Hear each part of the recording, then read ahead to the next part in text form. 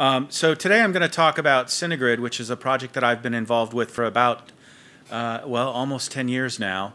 And CineGrid is a virtual research organization spread out all over the world.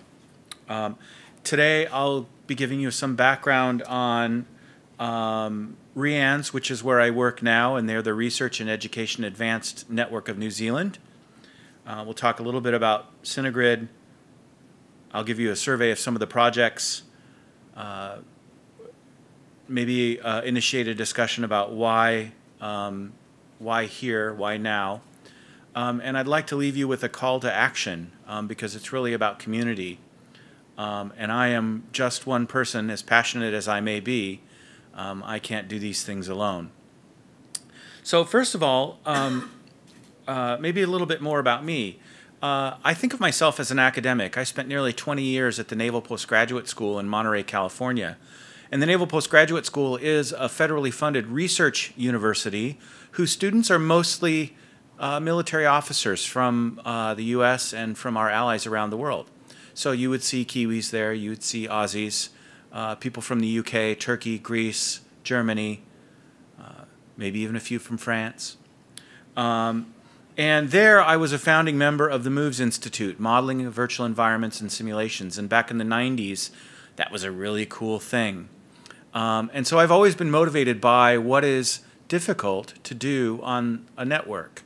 About 10 years ago, I turned my gaze from 3D virtual environments, because Second Life seemed to be solving that problem, onto something that is infinitely scalable called digital video. It will eat your network alive. So CineGrid is inspired by the convergence of artists and engineers working together.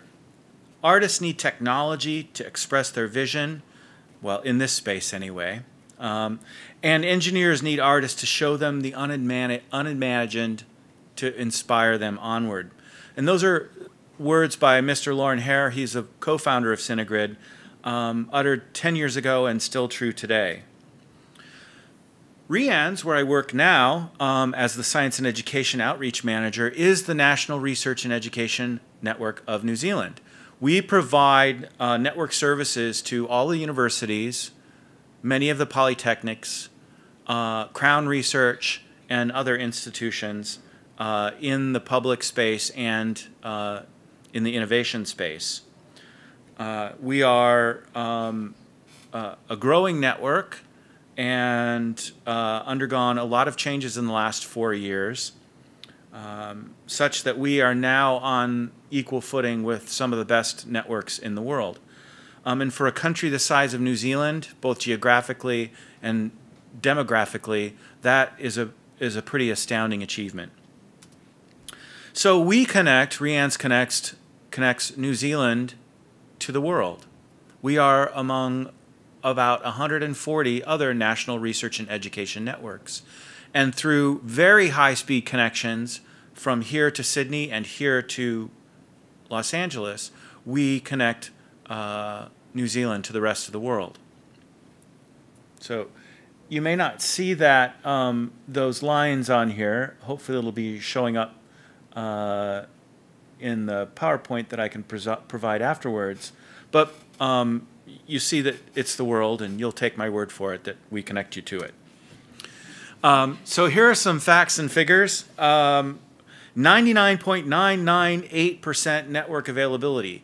That means we hardly ever go away. We are a persistent network. And unlike your home network that might fluctuate with your neighbors watching of cat videos, we don't. We are engineered for capacity. Last year, in 2014, we had a 46% overall traffic growth. That meant that we were carrying almost half as much network traffic again as the year before. And 94% of our members, those people at the universities and the research institutes and the polytechnics, say that REANNZ is essential or very important to their work. Oh, and just another note, I'm going to be talking about video today, and we all know that video is has emerged as probably the most important medium on the network. Cisco estimates that 64% of all of today's internet traffic is video, and by 2019, that will be 84%. So we are increasingly moving away from written to video. So what is high speed? High speed is about a bit like your dog. Everybody's dog is special. Mine is really special. If you were on dial-up and you wanted to transfer a 250 gigabyte file, it would take you 291 days. So that is internet circa 1995. If you're on, oh, and we go just one step further on ADSL, which is probably what a lot of us in this room have. That same file transfer would only take you 3 days, 16 hours, and 30 minutes. I still don't have that much time. On the REANNZ network, which operates between 1 gigabit per second and 100 gigabits per second, it would take either 31 minutes or 18.62 seconds. Think about that. 18.5 seconds to transfer a quarter of a terabyte. That means you can do things on this network that you cannot do on other kinds of networks. And that's what CineGrid is all about. CineGrid is about the convergence of these high-speed networks and very, very high-quality media. So its mission is to build an interdisciplinary community that focuses on the research, development, and demonstration of networked collaborative tools to enable the production, use, preservation, and exchange of very high-quality digital media over photonic networks. So a lot of times when you talk about a network, you talk about the distribution of content. CineGrid is about the creation of content. It is about how we work together locally and remotely to build movies and images and multimedia of immense scale. Who is CineGrid? Well, there might be some names on this list that you may recognize. The Academy of Motion Picture Arts and Sciences, their Science and Technology Council. They have a little show in March. They give away little statues. There's a little less known show in February where they give away certificates, and that's for the science and technology nerds like me. Beijing Film Academy, California Academy of Sciences, which is very similar to our host, Te Papa, here today. Other people like Walt Disney Studios, Lucasfilm, Skywalker Sound. So it's an interesting amalgam of industry, academic, and even government. So as I mentioned before, it's this convergence of high-speed networks and really high-quality media that motivates CineGrid. And looking over the long history of media development, we see that there are basically three large categories of our societies that drive these innovative technologies. There are entertainment, media, art, and culture, which is largely what CineGrid focuses on. Science, medicine, education, and research, which is a new direction for CineGrid. And then military intelligence, security, and police, which is not an area that CineGrid really touches on, but they do share some commonalities. In fact, working for the Navy was one of the largest producers of video in the United States. There's a lot of drones. But adoption of these digital media means that we face convergence in all three of these areas. So whatever touches on the military may also touch on the media and the arts, may touch on science and research and medicine. Fast networking for distributed applications. We live in the cloud now. I used to give a talk called Get Your Head Out of the Clouds. But I can't give that talk anymore because we are in the clouds. We have access to shared devices. We can share computing resources. We have specialized computers and massive storage. People, if you could teleport someone from 15 years ago into today, they would be astounded that you could have 128 gigabyte flash drive in your pocket. That's more storage than existed except for on the very top level of supercomputers. We do have collaboration tools for distributed teams. We call them Skype and FaceTime and TeamViewer and on and on and on.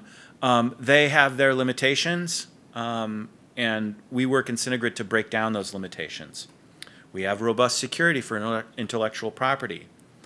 We have higher quality sound and picture, and I'll talk a little bit about that. And we have the next generation of trained professionals. So that is a key theme for CineGrid. We're about training that next generation in these collaborative partnerships. So what's a big image? This is not an HD image here, so you probably can't read this tiny little font down there. But if I were showing you, it's probably not even HD. It's probably VGA, or maybe something less than that. But if I were showing you an HD image, you'd want to be about 3 picture heights away from it to have the best clarity. In 4K, which is quadruple HD, about a picture height and a half. At 8K, which is 4 times 4K, 16 times HD, 0.75 screen heights away from the subject in order to be able to see all of the detail included therein. That means that 100 degree of your view is going to be filled with image. That means you'll have a more immersive, evocative experience. But it also means you're going to have a lot more data to contend with. So this is our little data pyramid. It should be inverted, but I didn't build this. I stole it from Lauren Hare. We have consumer HD, and that can exist in about 4 megabits per second to about 25 megabits per second. So that means if you have an ADSL connection and you want to watch a Netflix show in HD, you're good to go. As long as your neighbors aren't doing all that same thing at the same time, then you're going to have some buffering. But if you wanted to watch stereo, you're going to need 20 megabits to 3 gigabits per second. 3 gigabits is 3,000 megabits per second. That's faster than your home network, but maybe not faster than your network if you work at a university or a research institute. Scaling up beyond that will need compression to deal with these things. And at the very top end, that 8K video at 60 frames a second is an astounding 192 gigabits per second. That's twice as fast as the fastest network known to man. So we're not there yet. What we try to do in CineGrid, though, is connect the creative people to the technical people. And it turns out that video is a really good media for network engineering. Network engineers love it because it fills the pipe, and the audiences like it because when it goes right, it looks spectacular, and when it goes wrong, you can tell. So video, turns out, is an excellent way to test the robustness of a network. But content creation is very hard. So we're not in CineGrid, we don't tell somebody, don't use your tool, use our tool. We would never say that to an artist, probably not even to an engineer. What we say is, let us put a little secret sauce in the middle. Let's connect you with your collaborators over these high-speed networks. Let's give you tools that seem familiar, but connect it up in new ways. So you might see something like a sound engineer working on the same soundboard like we have here, but the soundboard is also on the network, and it's driving an audio rendering engine 150 miles away or 500 kilometers away. So with CineGrid, you could have a colorist in Los Angeles, principal photography happening in Vancouver, and the director to be in San Francisco, and everybody gets connected up, and they work as if they were in the same room. So that's kind of one of the goals. I just want to do a quick survey of some of the projects that we've done in CineGrid. So this is an underwater camera test, 4K camera in an underwater housing, done by Adam Ravech of Arctic Bear Production. And he was generous enough to donate this to the CineGrid Exchange, which is our online content repository. This is a demonstration that we did last year. We had a patient in San Diego, a general practitioner in Queenstown, connected to him over 100 gigabit per second network in Queenstown, and a specialist doctor in Chicago, and this is Dr. Margolis, and he's a dermatologist. So we conducted a 3-point telemedicine demonstration where we had the doctors in remote locations directing a technician in San Diego to do an examination of this patient. I gave a talk earlier in the year called the 2-meter mole, and it was really 2 meters tall. This is a piece that was recorded very early in 2007 for the Holland Festival. It's an opera called Er la Notte, and it was the first time that 4K video was transmitted over the Atlantic with 5.1 surround sound for the Holland Festival. And I can tell you, being in the auditorium in San Diego and listening and watching on this giant screen was nearly as good as being there. It was really an amazing experience. This is a Tycho demonstration, and you can see that we have a live actor, we have an actor that's being beamed in from another location, and then we have a third actor that's having his motions captured over a motion capture system that's just being represented by an avatar. This is digital film restoration. It's a remote collaborative project from Keio University of an early film from the Kobe region. So the detail in the film is visible on some of these very large displays, and the film restoration people work collaboratively to fix it. This is a piece that I did. We took a 4K streaming camera. There were only a couple of them in the world at the time, and we put it up in a blimp. So you get to do stuff like that when you work for the Navy. And I was just walking across campus one day, and I said, I really want to put a camera up in the air on it, but I can't put one on an airplane because there's too many vibrations. And I don't want to put one up in a balloon because I want to be able to steer it. Does anybody have a blimp? And sure enough, the Navy has a blimp. So this is me on a blimp. This is a piece that was done by an art student in San Diego called Shizuka. And each of these frames is hand-drawn over a 4K video. And of course, for all of these, there's sound and picture.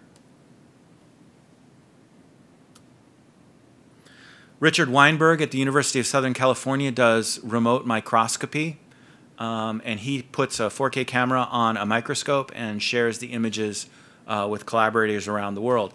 Imagine this technology in the context of curation, preservation, and restoration at a place like Te Papa, where you can be sharing this very finely detailed work with the collaborator somewhere else, let's say at the Smithsonian or the British Museum. Here we're doing 4K interactive digital cinema color grading from Cinepost in Prague down to Cal IT2 in San Diego. And we have set up in the lower right-hand corner of this the same workstation as this guy would have if he were in his lab in Prague. This is a growing documentary. This was a documentary that was sourced from social media about the aftermath of the 2011 Tohoku earthquake in Japan. And it was a 4K project by students from Keio DMC Media School. And they used social media to reach out to people to get photographs and video, and they put together a very moving 10-minute piece. This is another one of my projects. It was the world's first dual live streaming 4K, and it took an image from the Monterey Bay Aquarium and sent it down to San Diego and Tokyo. This was the technology that they used to simulcast the 2012 Olympics and the 2014 FIFA World Cup.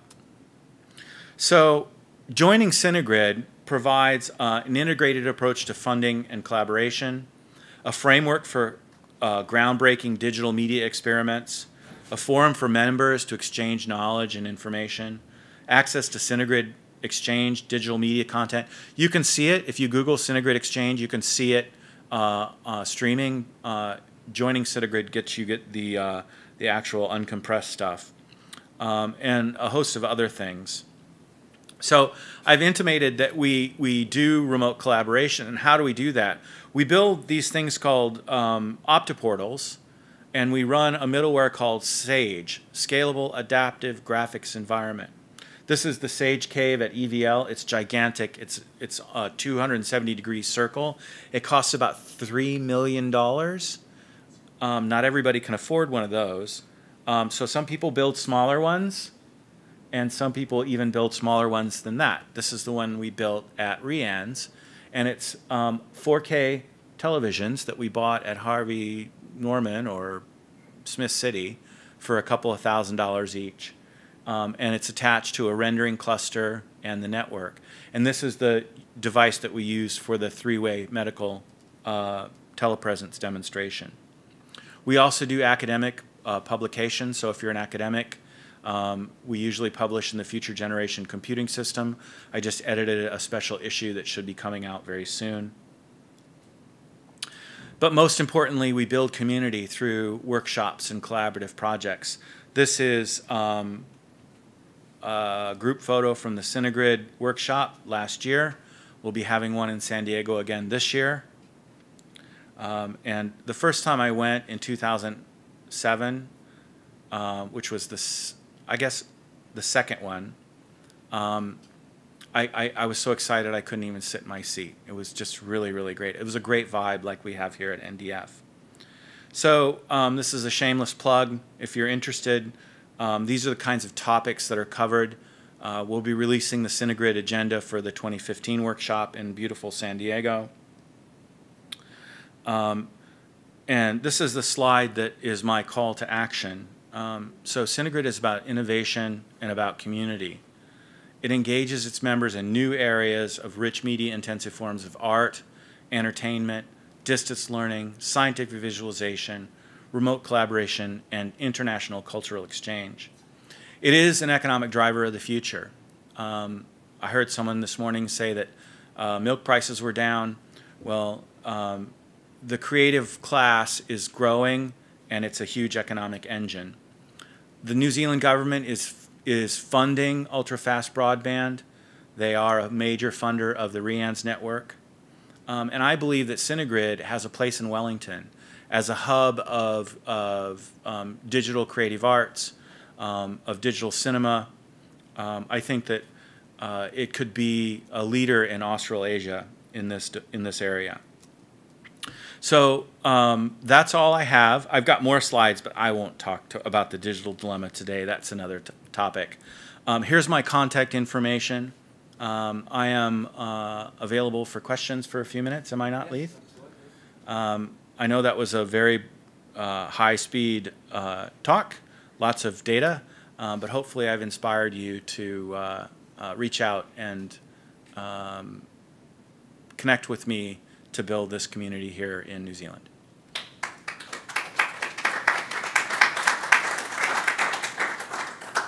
Thanks so much, Jeffrey. Right, who would like to ask questions? We've got time for perhaps 4 questions. You've been stunned into silence. No, they haven't. Okay, well, I'll ask the question. Let's say you're a local library, and you have a library near to a university, and there's a lot of science, technology, and art happening in that area. How would you get connected to CineGrid and start to make use of some of that? You know, is it open? Is CineGrid open to that sort of collaboration? Certainly is. So one of the things that we saw in the Netherlands, which is a local chapter, where a group of like-minded people formed a local chapter of CineGrid, and they approached the Amsterdam City Council, and they said, we would like to make a drop-in space where anyone can come in and utilize these infrastructure-heavy resources. So they built a small editing bay, they purchased a 4K display device, they got a couple of cameras, and they invited the community to come. And one of the invitees was a group of local college students, and each one of them made a 1-minute piece about, it was called 1 Minute 4K, and they each made a little 1-minute piece with this equipment, and were able to get themselves exposed to this creative process. Then those were all packaged up together and shown at the CineGrid workshop. So this tiered approach let people who might not have all of these resources participate. If I were a local library next to a university, it's really more about the project and the collaboration than it is about CineGrid. If you wanted to do something like these short pieces from a student perspective, CineGrid would step in and say, here's the camera, here's the editing software, here's the computer, let's help you with that. Now, as an institution, you can join the greater CineGrid community. I think nonprofits, it's $10,000 a year, $5,000 a year, or $2,500 a year. You can also join as an individual. My idea is to aggregate and pool our resources and join as a community at some level. But anyone can go to the workshop. It's an open community. So you're definitely needing to be part of the REANNZ network capacity level to be able to utilize your... So the question was, you need to be part of REANNZ. Well, not necessarily. It helps, especially if you want to do these large-scale networked demonstrations. But anyone could build one of these remote collaborative displays called a Sage Optoportal. We've built them for as little as $5,000 using very small, and that's a community and a window into a larger, even than CineGrid group. If you're a school, you're likely already connected to some kind of non-commercial service provider, and typically those sorts of infrastructure, those sorts of networks cross paths with the REANNZ network somewhere, and it's at those path crossings, they're called points of presence, where we make a patch and we connect you in. So you don't necessarily need to be a REANNZ member. It helps, but anybody can play. All right, thank you. Our time's up, and thanks for joining us.